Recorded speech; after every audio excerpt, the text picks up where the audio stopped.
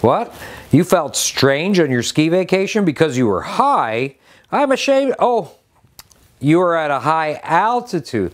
Oh, well, that is very, very different. Hi, I'm Joe Alton, MD of doomandbloom.net, where you'll find over 600 posts, videos, podcasts on medical preparedness for any disaster. Together with the lovely Nurse Amy, I'm the author of the Amazon bestseller, The Survival Medicine Handbook, also the Ebola Survival Handbook, and the designer of the new board game, Doom and Bloom Survival, a great way to get together for a little survival theme fun. This is America's favorite Yakkadoodle TD Bird, and this guy, well, he needs no introduction as always. You know, in any survival situation, we might find ourselves having to relocate from a home at sea level to a retreat or bug out location in the mountains. When this becomes necessary, it's likely you're going to be moving fast.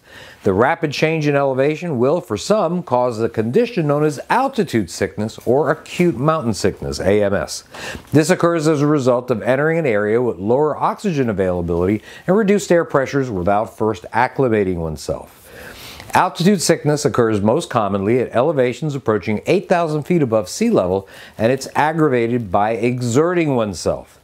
Now, some normal people may be susceptible to AMS, or altitude sickness, at lower elevations than others. If you have no choice but to make a rapid descent, close monitoring of every member of your party will be needed. You will usually see patients present to you with symptoms similar to a hangover or influenza.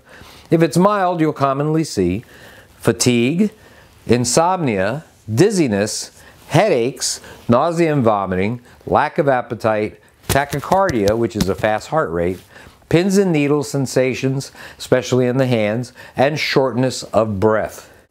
Although altitude sickness is usually a temporary condition, some patients may develop complications in the form of edema of certain organs. Edema is accumulation of fluid. In altitude sickness, it occurs in special places like the lungs, called pulmonary edema, or in the brain, called cerebral edema. Either of these conditions can be life-threatening.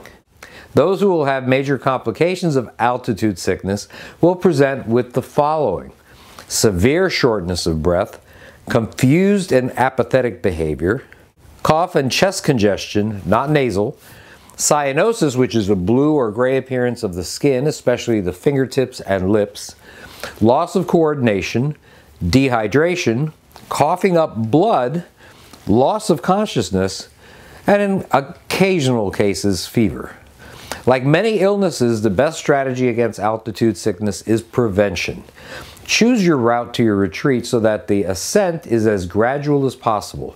Don't attempt more than 2,000 feet of ascent per day if you can help it.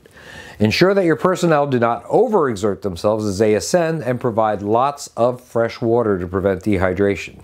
Avoid the consumption of alcohol on the way. Treating altitude sickness first requires rest, if only to stop further ascent and allow more time to acclimate.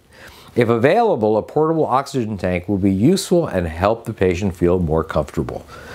A medication commonly used for both prevention and treatment is acetazolamide, also known as Diamox. It has a diuretic effect, which means that it speeds the elimination of excess fluid from the body by urination. Therefore, it will help prevent the accumulation of fluid in the lungs or brain. Acetazolamide is superior to many other diuretics in that it also forces the kidneys to excrete bicarbonate. By increasing the amount of bicarbonate excreted, it makes the blood more acidic. Acidifying the blood stimulates ventilation, and that increases the amount of oxygen in the blood. This effect may not be immediate, but will at least speed up recovery. Usual dosages of acetazolamide are 125 to 1,000 milligrams a day, usually starting a couple of days before the planned descent. The medicine can serve to prevent as well as to treat altitude sickness. Other medicines known to have a beneficial effect include the blood pressure medicine nifedipine and the steroid Decadron, especially in those people with edema in the lungs or brain. When you visit your physician, notify him that you are planning a trip into high elevations and would like to avoid altitude sickness. Usually you'll be given an acetazolamide prescription in case of emergency. The other medications mentioned will be harder to get, though, as they have more side effects. Now, there's some evidence that ginkgo biloba may be helpful in the natural prevention of altitude sickness.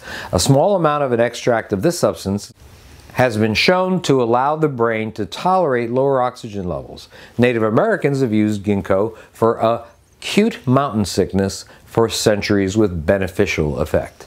This has been Joe Alton, MD, that old Dr. Bones of doomandbloom.net, wishing you the best of health in good times or bad. Thanks for watching. Oh my goodness.